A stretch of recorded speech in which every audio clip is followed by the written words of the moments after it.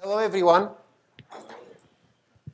and welcome to Seattle. Actually, I live here, about half an hour north, and I like to see a show of hands. I'm trying to figure out. I recognize many faces. Please raise your hand if you are a practitioner, meaning you're not a coach, you're not a trainer, regardless if you are independent or if you work for a company like Teradata. So raise your hand. All right, good. Because I'm trying to understand, how to focus and where to put some accents in this presentation. There are probably at least a dozen folks in the room who could do this very well, even better than I do. We all have different voices, different characters. And to get started here, the presentation is about leadership. At the end, we'll conclude what do I mean by trust leadership. I want to make it very clear from the beginning that I am not launching a new methodology. I am not coming up with a different leadership style. I will not write a book or try to sell you anything about it. It's literally trust leadership. Maybe it's trust leadership. Either way, I'm going to share with you what I have learned. Some of the things even over the past 10 years, some of them more recently. And speaking of trust, to make sure you know who you're talking to, it's me. And I'm going to dive right into the Kanban method since we've had so many hands going up. Out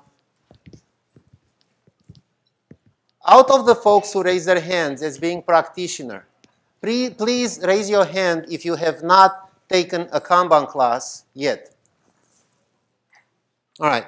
So this is one of the things you learn when you go to class, that the Kanban method has change management principles, 3 of them. There used to be 4. In the original Blue Book, if you've read it, there are 4. There's still kind of the 4th one right now is rolled into here, respecting existing roles, responsibility, and job titles. At some point, upon a revision, this was moved under 1, as it reflects better as one principle of start with what you do now, right? And you're probably at least familiar with the practices of Kanban. I'm not going to discuss them one by one. What I want to do instead is to look at 3 things. I think Klaus gave me this clicker on purpose. All right. Oh, I have to be close to the sender. Okay. So I want to look at a couple of things in this context. So we have the Kanban method. The 3rd change management principle of the Kanban method encourages that we all take acts of leadership, regardless of the level we're at, right? Now, at the bottom, when we talk about continuous improvement, one of the practices highlights that we should be using the scientific method. So, I have been teaching and coaching literally all over the world. The last training engagement was, I was actually working for Teradata, and I trained about, I don't know, I think it was over, somewhere between 600 and 800 people around the world. And I'll tell you that, very bright people at Teradata, very bright people everywhere you go. Somehow, sometimes, people shake their heads when they hear about the scientific method. Maybe they make an assumption. Maybe they think what it is, maybe they don't. But I don't get a lot of questions. So just as a tip for the trainers and the coaches in the room, when you are going about teaching or training, it's a good idea to specify and to touch on what the scientific method is. So that's why it's highlighted, because it does seem to me that's a little bit of space of confusion with students. However, if you don't understand what the scientific method is and how the scientific method works, guess what? You're going to have challenges establishing these acts of leadership at all levels. So that's how these 3 things are related, and that's how this part of the conversation we're going to have. Now, next we're going to talk about the essence of Kanban, maybe the essence of the Kanban method. Again, if you have been through classes, LK, you classes, you have probably seen this picture, yeah? If you haven't, at least if you have the book and you read the book, it's on the cover of the book, right? Now, for the people that have been through classes, what is the question that the instructor or you as a trainer usually ask? How many acts of leadership do we see in this picture? Now, and you know kind of what the answers are, yeah? If you teach a public class, if you are in an environment where you have people coming from all over, different companies, different cultures, different habits of work, different styles of leadership, you're going to hear two answers. There is one act of leadership, or there are 4 acts of leadership, right? It's very interesting when you teach private classes, where you work with people from the same culture, because you typically get only one of the two. You get a definite, of course there's only one act of leadership. If you're more like, that's kind of like more like Midwest, maybe East Coast, it depends. I'm not hastily generalizing anything, but I've made some observations. If you're more on the West Coast, more down south in California, you're gonna hear, oh, that's 4. Yeah? Says the guy with the flip-flops. Anyway, so literally leadership is about perception. And the essence of leadership here, sorry, oops. There we go. Leadership, the way I coach, the way I train, the way I encourage people to practice Kanban is that leadership is an act, is an action, is not a position. And sometimes I refer to it as just-in-time leadership. I will show you examples of just-in-time leadership, how it happens, and you'll recognize it right away. What else? So now we're going to try and put things together. So we have this essence of Kanban. We have this way in which we use visual boards. We have the foreground. We have the background. Obviously, we focus on the background, not on the foreground, which is in opposition to other methods, right? We don't focus on people to make sure they're utilized. We focus on the flow of work that we see on Kanban boards. We use the scientific method. And that's the blank stare in some people's eyes. Not in here, I know. But like when you teach, right? Like I can really look into their eyes. So it's good to have a model. This is just a model. I just literally, I got this off the internet. It's pretty much, it starts with a question. Then you figure out what you want to improve, right? You conduct experiments, and there's going to be some learning lessons. Either you're going to confirm your assumptions, or you're going to infirm them, or you're going to repeat the experiments to make sure that what you see is really true. Like, have we really eliminated a backlog that 12 months ago was growing?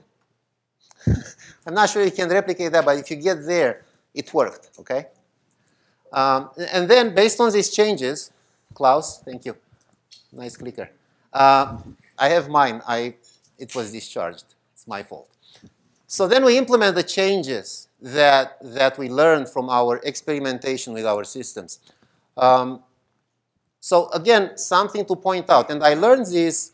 This is something new I started to tell people, and I started to present, and I started to research more and figure out how to implement, how to support acts of leadership.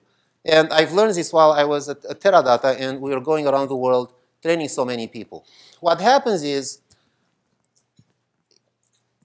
you go to spend 1 or 2 or 4 days with people who are actually should be chargeable, right? They're taken off consulting engagements to be in a class to learn this new methodology, this new agile approach to deliver analytics and data warehousing solutions, right? What do they expect most of the times?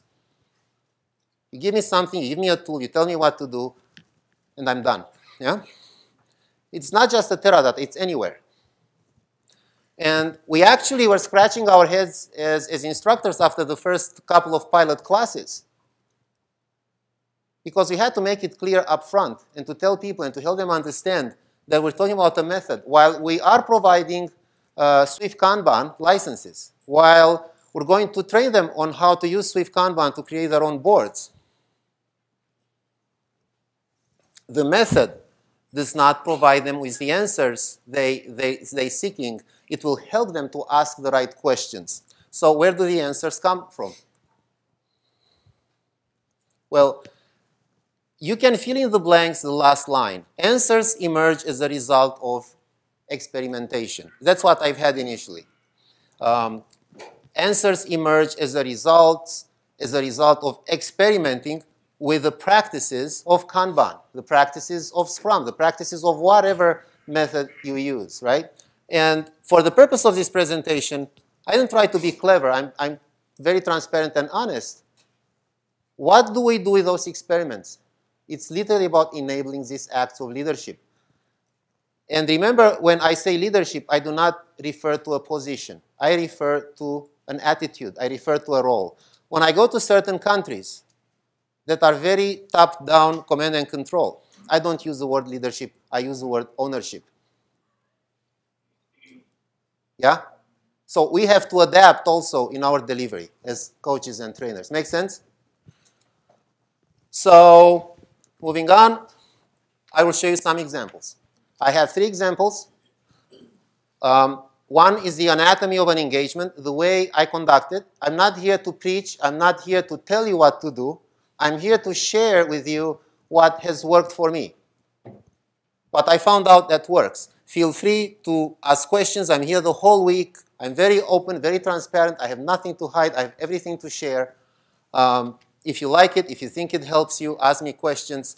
So there's going to be the anatomy of an engagement, which, by the way, follows literally what you learn in the Lean Kanban University classes. I'm not, again, coming up with something and not trying to sell you something different or anything else.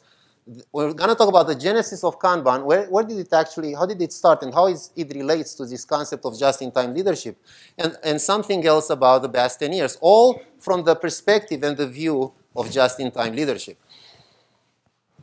So the anatomy of an engagement, you learn, if you take the class, you learn about static. How many people are familiar? Systems thinking approach to introducing Kanban. Yeah? A series of exercises. You can adapt those exercises. We adapted those exercises at Teradata for data warehousing and business analytics.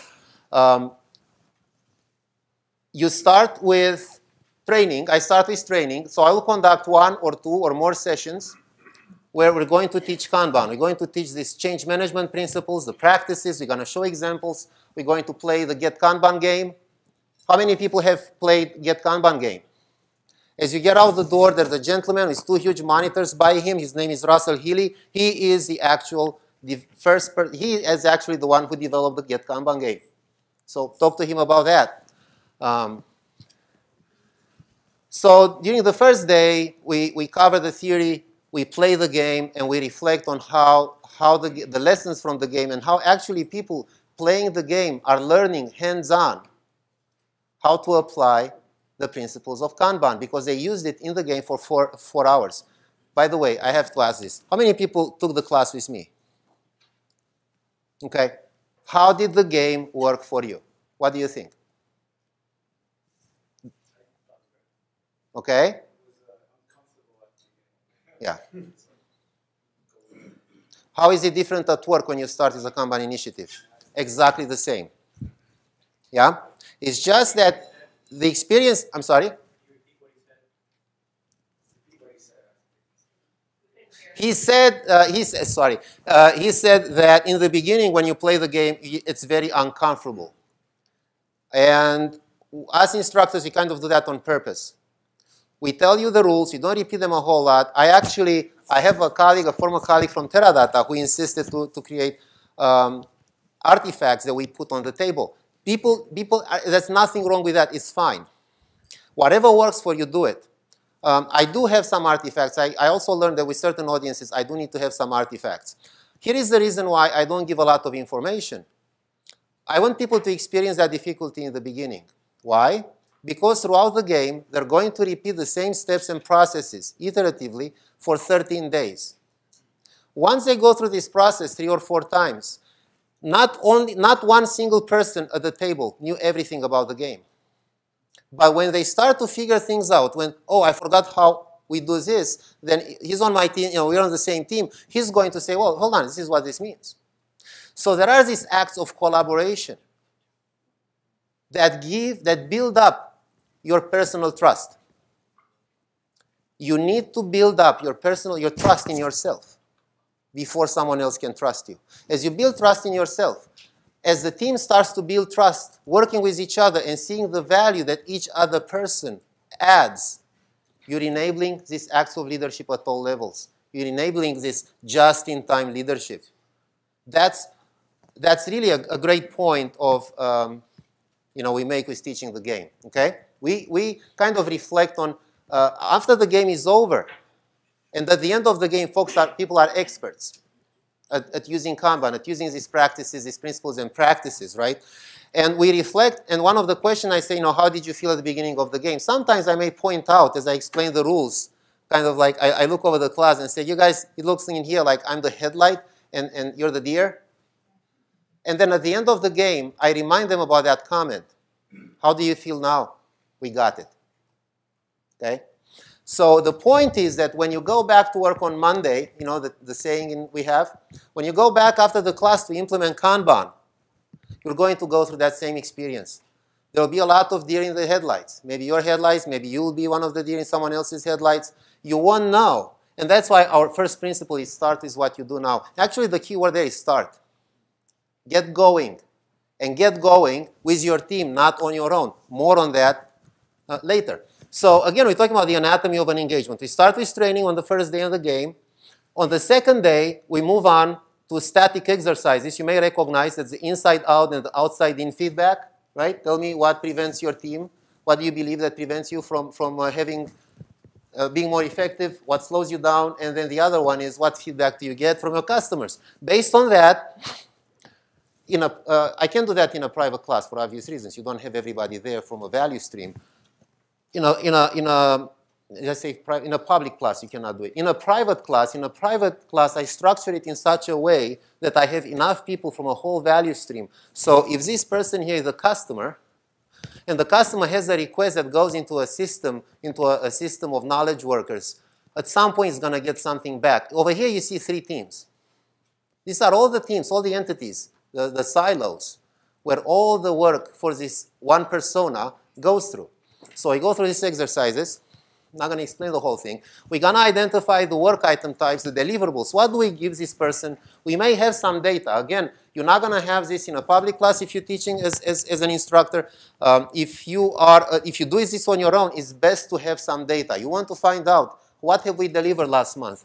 Moreover, you want to have some data about your delivery rate, about your capability rate, and about the distribution of these numbers. Yeah? You've probably heard enough about data and how to use data to make better decisions today. But again, here, we're not explaining all these concepts. I'm just trying to go through the anatomy of an engagement. Next, we work on the workflow.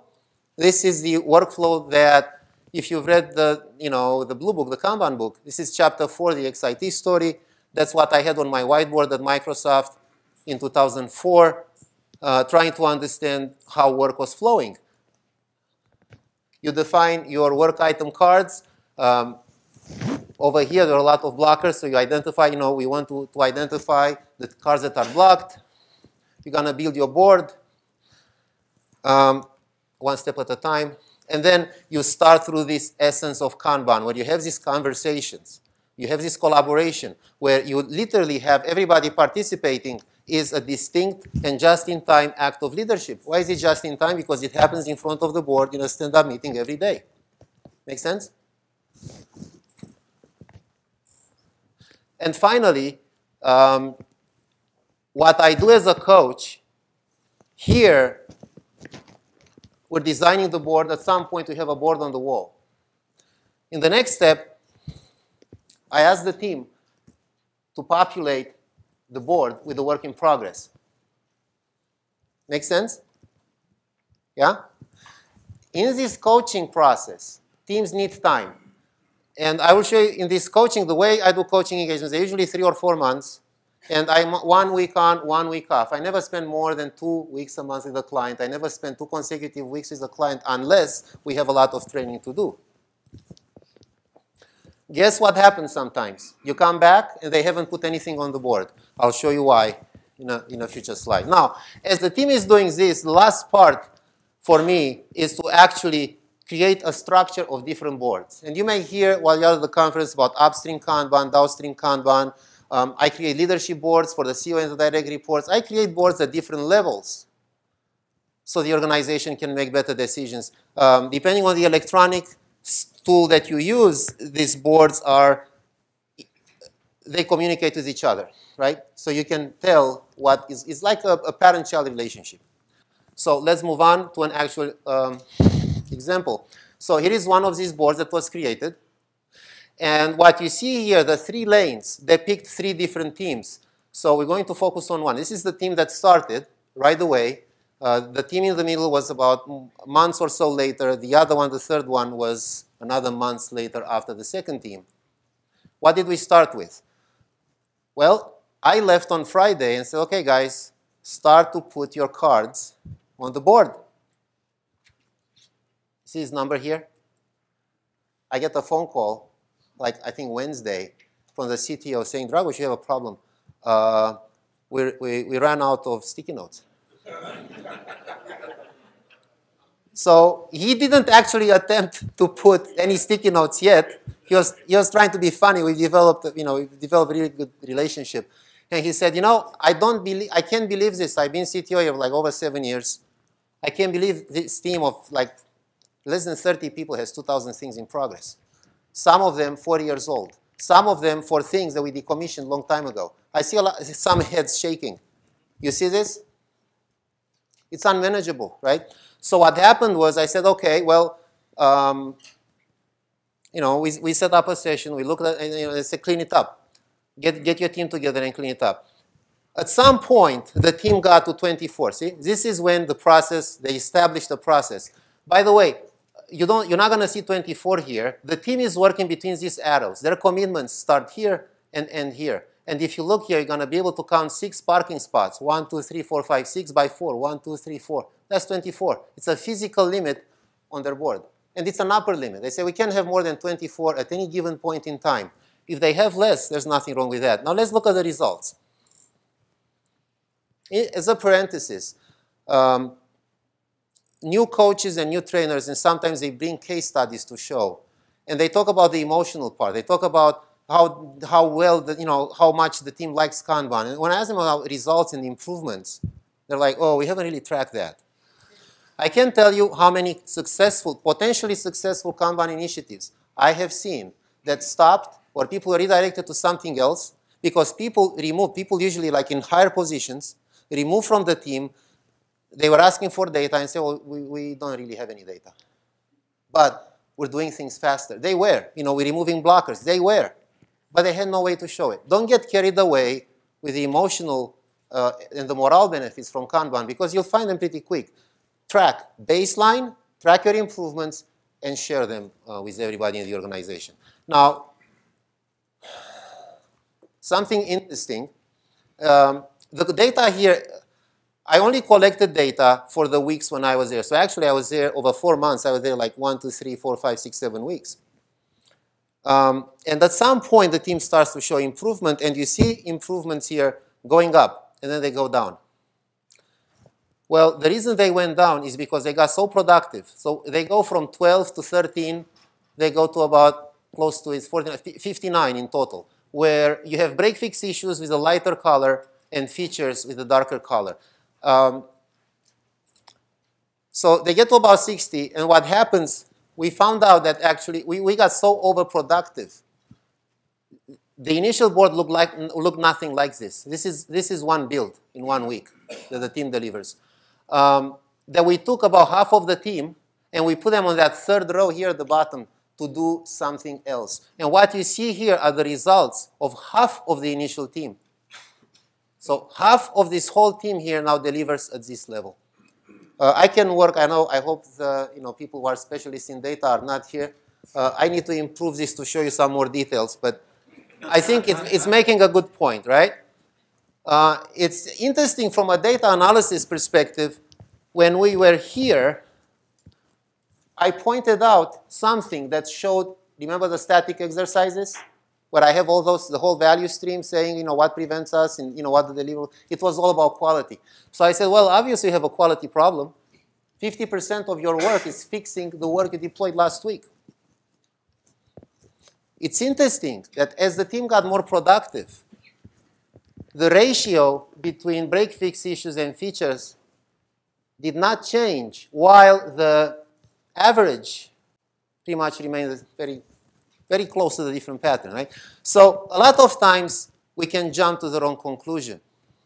Why? Because we try to measure too much over a too short period of a time.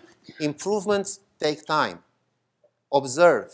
Again, it's an example of just-in-time leadership, right? Acknowledge that you made a mistake, you made an assumption, right? We were assuming, as productivity was going up, we were assuming 50% defects, also because quality was an issue for every single team, including the customer, yeah?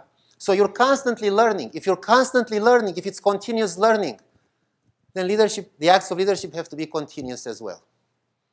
But it's more like just-in-time. So now I'm going to show you, see the same board. These are the folks. And you see the manager, that's the senior manager and architect for the product. And he has his hand on that top row. And you see at the bottom already, we took about half. This is half of the team that initially I had in stand-up meetings. And they work on that bottom row. So how does this really work? Well, it starts with someone, in this case, someone in Ukraine, who says, I'm really stuck. We've had an error, we deployed to production, we have a problem, I can fix it, I'm stuck. Right in the beginning of the meeting, someone else says, well, I need some help. I also have one of those blockers on the board. And this is another person who's a senior, he's a manager of different subset. Overall, the guy who's standing is like the overall manager. He reports to the CTO. Someone else who has a very broad range of experience says, I can help, but we have to reprioritize my work. So these are really good conversations. Before, he would just drop something to go and spend a couple of hours with someone else. By him dropping whatever he was doing, he was now blocking something else, or he was going to delay something else that was not communicated and understood by their customers. The customer of this team are these three people here, where this guy is the lead, and they're on a different floor. The reason why they are in this stand-up meeting is because whatever happens on this different floor, 30% of that work has to go through here. This 30% of the work that goes through here is all the escalations they have from customers. So it's very important to him to not have delay, to keep his promises, right? And this is software for restaurant and for hospitality industry. If you cannot accept a gift card, if you're behind the counter at Panera and I'm coming with a gift card and you can't accept it, it's not good, right? It has to be fixed right away. So that's one example. All right. So now the manager says, let's focus on value, referring to this guy, John, the customer, like the person who represents the customers. And this guy says, I never thought this would happen. Now, I want to point something to you in this picture. Do these people look engaged? Yeah. Do you know what I was seeing that first month? Remember the first month when productivity was really down? Completely different look on everybody's face. It was kind of like this. Make me do this. Yeah, right?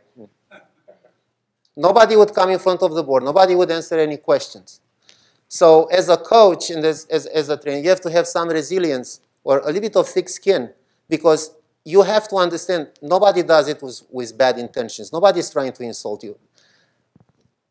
We're not going to cover here resistance to change and why we do this, but we have a lot to lose when there are changes. Maybe communication is not that great.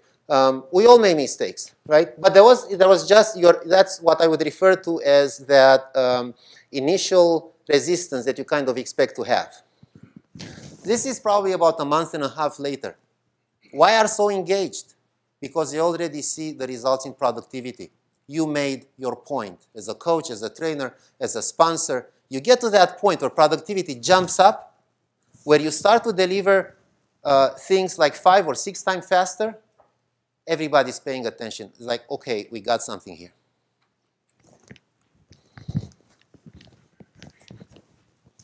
All right, so this just keeps going and gets better. You know, okay, the test manager says, let me explain the impact to test. Now, here is the $1 million question, and this is the $1 million question from the guy with the blue shirt up front. He is a VP, and he owns everything that goes through that top lane. He owns the product. And his question is, hold on a second, why does this problem happen again? It's not the first time, and we see it all the time. Pause. Remember the quality issues that kept coming up? This is one of them. So they keep going and fixing a problem without trying to understand, or there is no time. They had no time to fix the root cause. So here is the $1 million answer that's going to come also from another person in Ukraine. And let me know when you're done reading that. So pretty much what he says, well, Dumitriu, if you can understand, don't say anything, because it's probably, yeah, it's my understanding of Ukrainian, okay? But pretty much what he means to say there is, we wouldn't have this problem if we would have had proper Jira workflow training. They have a lot of automated workflows in Jira. These guys in the room, they build them. They know them by heart. They made some assumptions. And even if they show the folks in Ukraine, they're a fairly new team. I think there were about 8 people at the time. They trained them real fast over video. You know, so they were missing something there. They were missing some steps in the build process. Yeah? How easy is it to fix something like that? Come on, anybody. What would you do to prevent this from happening again? Anybody? Maybe you create a checklist. Yeah, the checklist refers some procedures that are documented, so if you have someone new, it's easy for them to follow. See, and it's literally what we did. And it's also the reason why you saw the quality improve. That's the reason why we stopped having 50% of work being actually rework.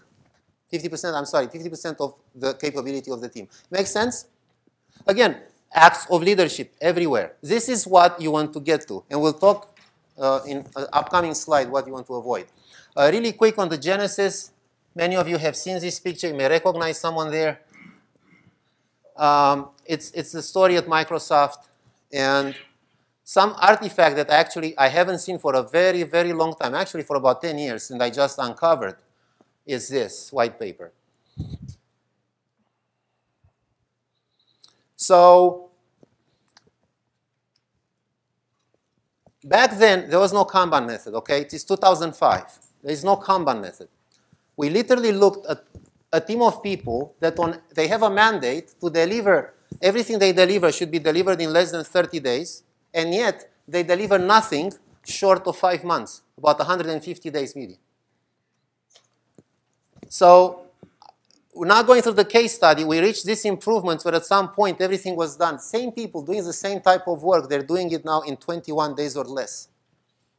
It was between 4 and 21 days. Commitment, clear. We eliminated the backlog somewhere around here. It happened really fast. So I also have a bit here because a lot of times people are asking, you know, how did I meet David? I'll tell you how.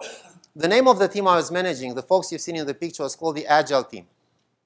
Agile was still not very popular. Actually, was not popular at all at Microsoft in 2004. So I went with a colleague to Barnes & Noble, and we asked the nice lady who greeted us there to do a search on Agile and management. Ta-da! Came up with this book, Agile Management, yeah, by David Anderson. Had no idea who he was. Apparently, he was not, you know, he was from Europe, and he worked in some other companies. And one thing led to another. Then I also subscribed to every distribution list for Agile. And I see an email from David Anderson saying that he was going to give a talk about theory of constraints at the American Society for Quality, which was across the street from the Microsoft building I was working in right here in Redmond. So I went to the talk, and the rest is history. I said, hey, you know, I really love the concept of theory of constraints being applied to software engineering, but yet there was nothing in his book about anyone applying it. I said, you know, can you come and help us with this drum buffer rope? Because you're not really sure if we should go to West Marine and buy a bunch of rope, and we should go to the Guitar Center and buy a drum. It's like, So that's how the friendship started. And that's why you're here today. Instant acts of leadership. You don't know how to do something. Be happy, don't panic. Ask for help. Buy a book. You know, go to a class, take a conference. Again, but this is the genesis of Kanban. And now you know. How about this? If we talk to an executive, and about 6 months ago, I was actually in CIO shoes and seat, and we did have an SAP implementation in Eastern Europe. And if someone comes to you and says, you know, okay, vendor, how would you manage delivery of this $11 million SAP implementation project? You know, we have a pretty strong PMO. We figured out a couple of things. We think there's going to be, oops, yeah, I'm giving it away. There's going to be about $2 million worth of work in progress per week. How are you going to manage that? How are you going to assure me that we get things done? And all the dependencies and everything else is taken care of. What if the vendor says, oh, hold on. I have this on a napkin somewhere. Guess what? It's been done. How would you hold daily meetings with more than 30 people? And typically, when you get to these situations, and it's not how work was getting done in Eastern Europe, trust me. And the project failed 3 times. That was before I even got there. Do we know anyone who worked there, were they able to do it again? So very interesting from the concept of leadership, from the concept of like this just-in-time leadership and the history of Kanban and why you're here and what you can do. This is really about your potential because you all have this potential. I would give it to you in writing that everybody in this room has more experience, probably more education than I've had in 2004 when I was at Microsoft. Okay? Maybe you have not all been trained as professional stuntmen. Maybe that's where I got some of these ideas. They say, no, nothing is impossible. Let's do the crazy thing, you know. But I've never got injured as a stuntman either. So let's look at what these people accomplished over these past 10 years after they successfully delivered that SAP implementation. So, you know, David, he actually wrote more books than I collected screenshots for. Here is another one, Dan Vacanti. I know, Dan, I don't think he's here this week. So Dan Vacanti has also a good book on agile metrics. And another local, Dominica de Grandis. Familiar with her name in the book? Yeah. They work there. Dominica is now a staple at every DevOps conference, right? And does training, and she works, you know, she's the one who introduced actually Gene Kim and a lot of folks to Kanban. Yeah.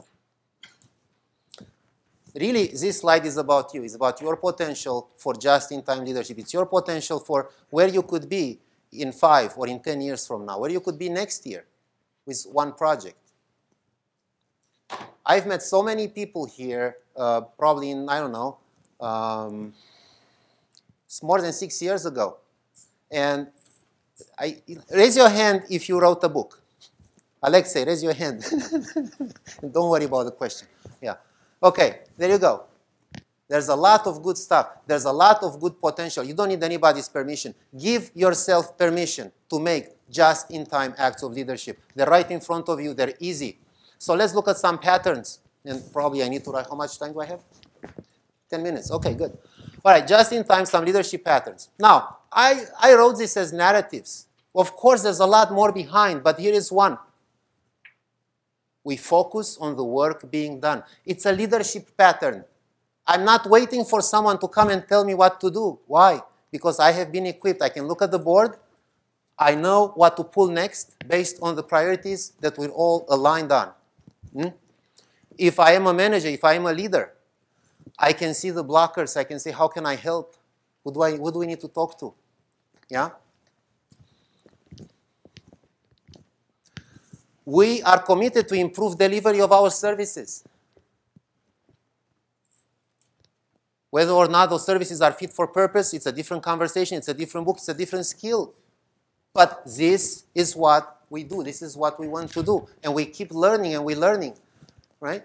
we improve the delivery of services, is actually, we want to create this permission for pull systems, what I explained earlier. We want to be able for anyone in the organization to pull, to know what is the next thing they can help, they can add value to. When I started with the team, with that Agile team at Microsoft in 2004, I was working about 16 hours a day for about 3 months. What was I doing most of the time? It was learn behavior from the previous managers of the team. Tell everybody what to do. Then I went to India for 3 weeks. And probably another couple of weeks after that, I realized that I would not tell anyone anything about what to do. And this was after David, we limited the work in progress. So not sure if I haven't showed that slide yet, right? So we went to about 10 things per person, and we had very clear criteria on what they can start when and on what they can start working on. Why did they have over 60 to 90 things in progress for 6 people? Because everything they would start working on did not have enough information for them to do anything. They had to send emails. Why were they taking on average 5 months to deliver anything? They were spending 40% of their time sending emails, emails that nobody would answer to because they were busy. By the way, if we go back a step here, our common leadership acts are focused on the work being done and not on the people doing the work. What is the anti-pattern? There is an anti-pattern here that we can summarize in one dirty word. That we all got successful and we all build careers doing it. It's called utilization. Is that what? Sorry, I should have. Yeah. Utilization makes sure that everybody is busy. What is your boss? Why is your boss paying for those of you that the boss paid for you to be here? What is the boss paying for? What do they want? What does the organization want? More productivity. Yet, we measure utilization. You know what? Maybe if we want to improve productivity, we should track productivity. And we should track the reasons that prevent productivity from having different parameters. Yeah? All right, the KPIs. Again, you have to have some KPIs. Very simple. I don't think there is absolutely not. I don't think there's absolutely no methodology in the world that has such results and has such simple KPIs. Right? What are they? What's the most important one, probably, in my mind? Lead time. And then, what do you find out? You find out how long it takes you to do something. Then the next thing you want to find out is what? Why does it take so long? Which is flow efficiency. And when you find that flow efficiency is a single digit, you should cry of joy. Because you can double it, you can triple it if it's a single digit. You'll never reach 100%. Certain teams will never get past 30 or 40%, especially like engineering and new product development. Operation teams can get to 80%, right? But think about it, you go from a single digit, from like 5 to 9. That's your potential. That's your potential for what you can do to optimize processes end to end. So, in conclusion, again, the pattern is that we are on this, we use a scientific method of experimentation, of learning, and of making decisions together to understand what slows down our services. I was careful when over time, as I wrote and edited these things. There's nothing about people there. Everything is about work. If you make it about people, you're creating anti-patterns. You're eroding trust. You're eroding trust.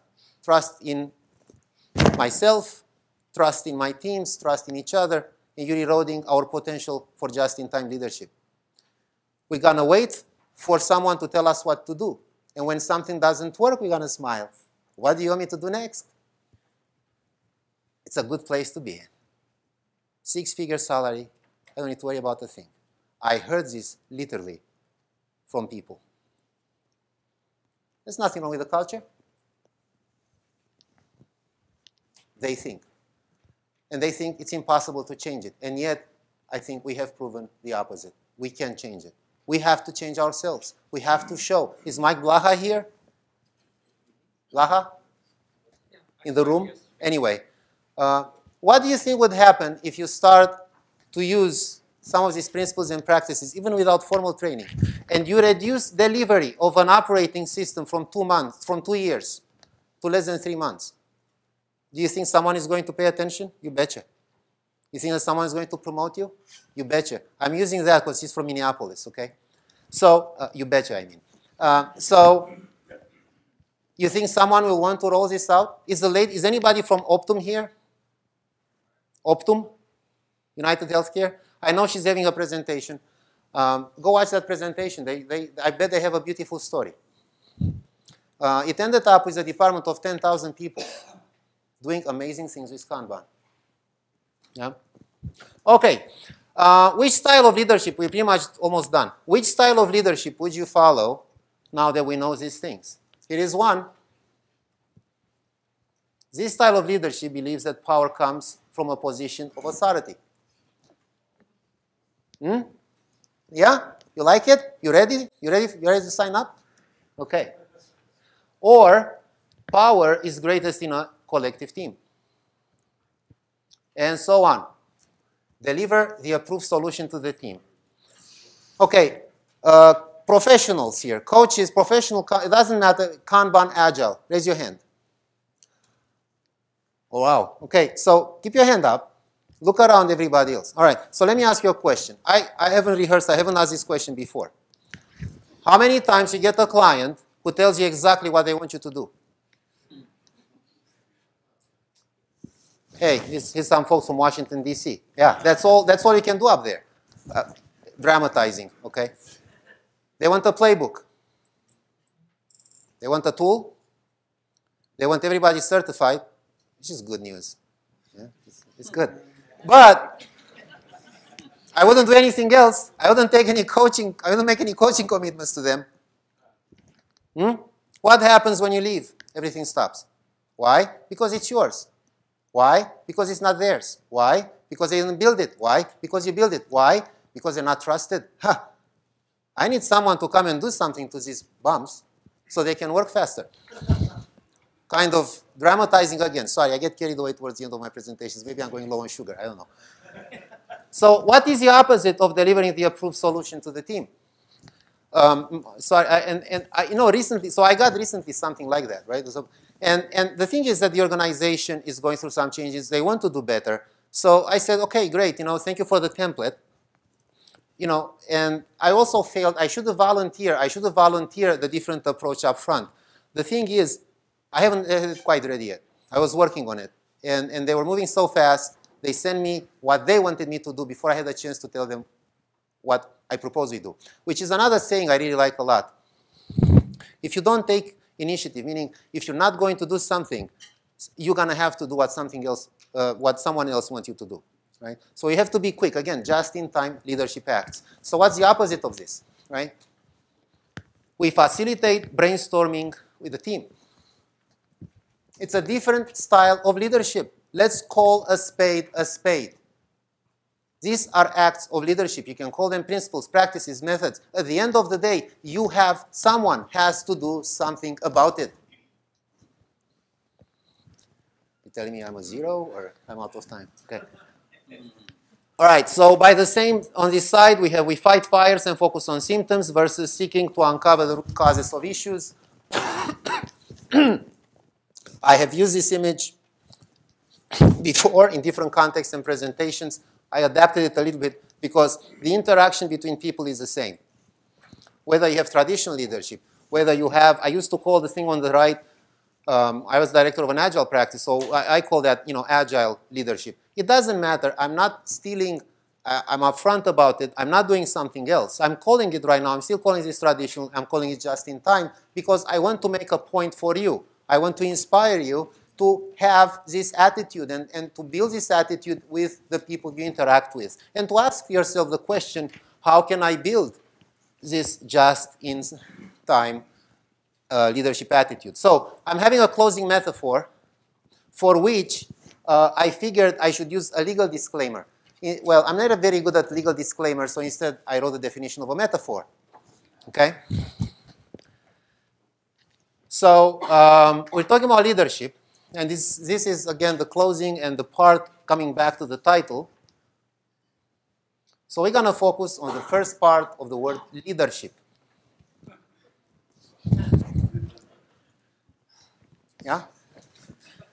Guys, so it's late in the day, you know, we're going to need to take a break eventually. Can you say led? Can you say leadership? Thank you. So, you know when a song gets in your head and then you can't get it out for the whole week? I don't want leadership and led to get out of your head the whole week, okay? Make jokes about it. Come about is your own thing. Now, I have nothing. I have been in leadership roles. I have full respect for leadership, and if you take 2 classes with me, you know it starts with assume good intentions. We have to make decisions. If someone is not giving me information, I'm in a position, in a leadership role, I'm going to make a decision. I'm going to figure out later how to recover, and I'm not really the kind of pushing things down people's throat. So it's still going to be cooperative. But if nobody, you know, if I have to encourage this, even that is an act of courage because I'm willing to make some mistakes that later I'm going to acknowledge. That's also powerful. So either way, you don't, you know, I don't think you have anything to lose. Now, if we refer to lead, and again, to make the point here, lead can come from many different ways, and it weighs down, it slows down leadership. So when I say in the beginning title, let's find the lead together, I did not mean let's find the lead together. Maybe the title looks funny to you, but now I hope it doesn't. So let's find the lead together. Let's take the lead out of leadership. And assuming good intentions is not because leadership is doing something wrong. It's because with every act of just-in-time leadership, we collect different data, we enable different behaviors, and we provide a different answer that helps all of us in the organization to make better decisions.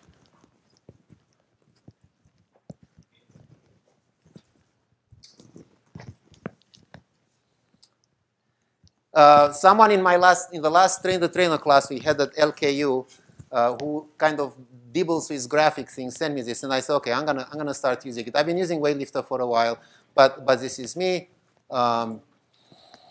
Oops. Okay.